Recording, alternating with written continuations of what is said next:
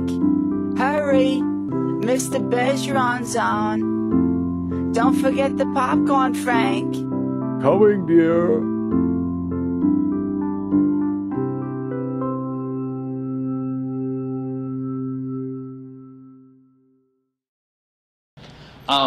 The file of life, which some of you may have, which has a lot of other instructions in it, often has a so-called DNR section on it that says, I don't want to be resuscitated in the event that something happens.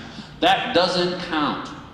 That doesn't count. You need to use the Department of Public Health DNR form in order for the EMT to believe it. Once again, in order to appreciate this, put yourself in the position of the EMT, right?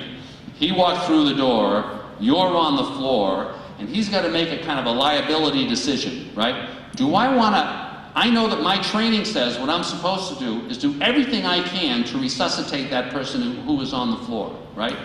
And I cannot get in trouble by doing that, right? I can get in trouble by not doing that, right?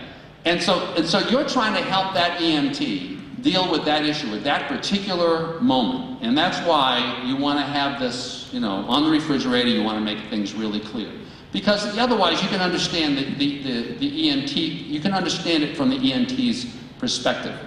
Finally, dealing with this issue, the 5 wishes. Has anyone done a 5 wishes form? No. Has anyone seen or heard of the 5 wishes? I'm just going to mention this because it may come up. There is a form which I see relatively often called the 5 Wishes, which was originally generated by a company in Florida, I believe. And the goal of the form was to allow you in a document to deal with some of these issues regarding, we'll call it end-of-life care, or regarding care when you're incapable of making the decision. Now, one of the 5 wishes that is in the 5 Wishes form actually is a healthcare proxy. It is your wish regarding who the person is that you want to name as your healthcare proxy. The form typically has the witness lines at the end, so that there are 2 witness lines saying that they've seen you sign and all that jazz. So the form constitutes a valid healthcare proxy in Massachusetts. The problem, though, is the 5 Wishes also has some other sections, and it has one section that explains, for example, how it is that you want, what kind of care you want, how you want to be treated in the event that certain things happen. You know, that in the event that, if you require feeding, what kind of feeding that should be, etc., etc. So there's all this other stuff in this form. So now, once again, put yourself in the position of the doctor, right? So now you're in the hospital, and you're in some condition, and a decision needs to be made. And you're the doctor, and I'm the doctor now, and I've got in front of me the healthcare proxy, the person who's named in your form. And the healthcare proxy says, I think we should do X with my aunt, with you, right? But then there's all this language in the 5 Wishes that may talk about that. And that may, if you're interpreting that language, be a little different from what is the healthcare proxy is saying. And so now I'm the doctor, not a lawyer, right? I didn't go to school to read and compare documents and figure out which one is, takes precedence. I'm a doctor. I'm very concerned now because I know that the healthcare proxy is saying do X. But I know you've got these instructions in here. And remember, this relates to the earlier slide I said I was going to bring this up, that the healthcare proxy law allows you to limit the power of the proxy and to say that the proxy won't have the authority over certain kinds of decisions. So now I'm the doctor again, and I'm trying to figure that out, right? Does this language serve to limit the power of the proxy to make this decision? First thing I do, we're going to call my lawyer, right? We're going to say, and the lawyer's going to say, you know what the lawyer's going to say? Get a probate order. You don't want to, this is a liability issue. You don't want to take the chance.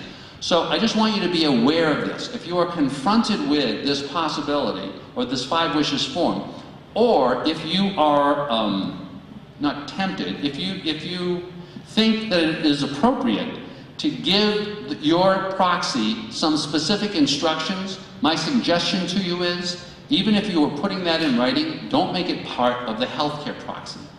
Do a healthcare proxy designating the person you want to make these medical decisions. If you want to give that proxy some separate instructions, in writing or not, about what the decision should be, do that.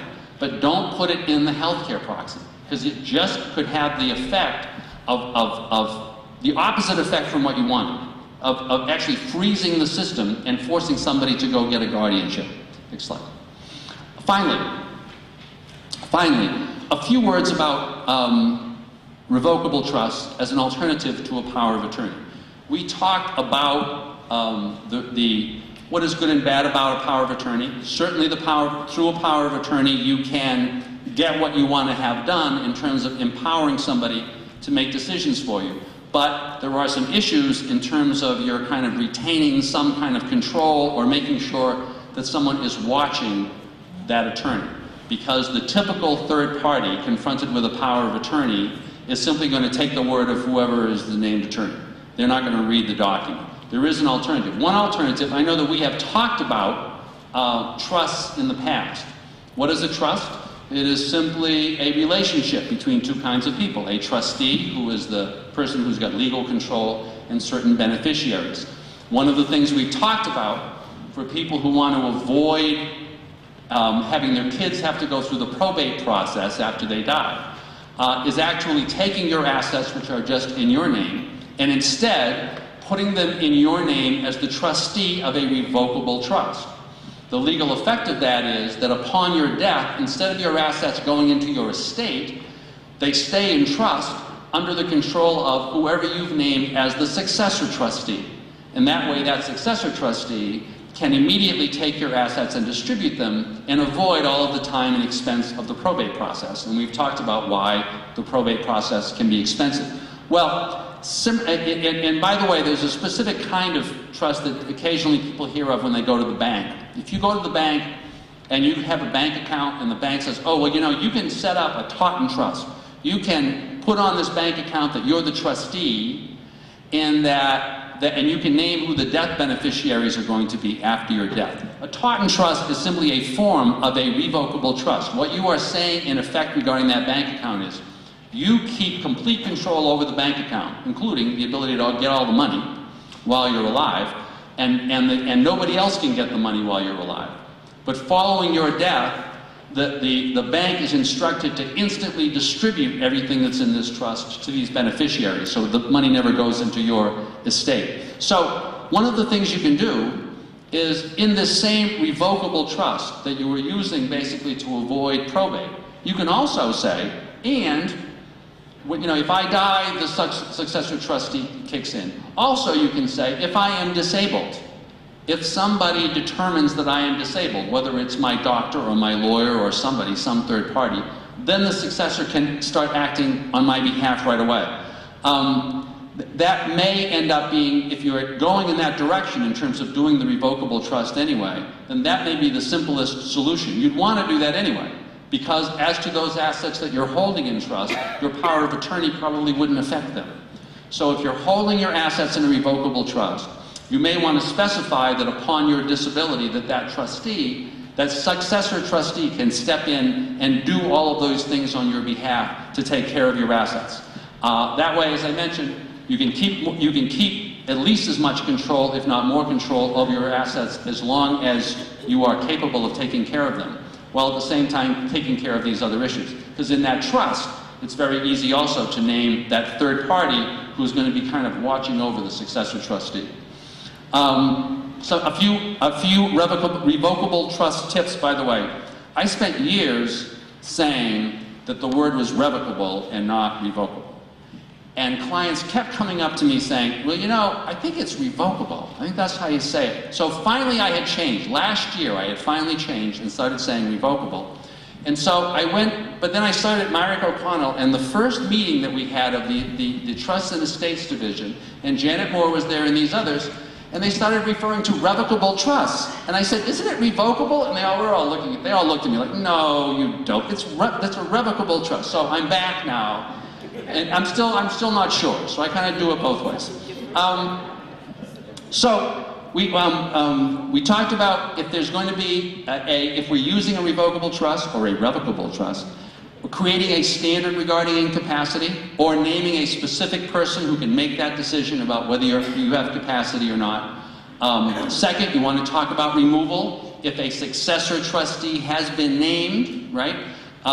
You want to make sure, because you're incapacitated, and after a while you become unincapacitated, you want to make sure you have the ability to get rid of that successor and get yourself back.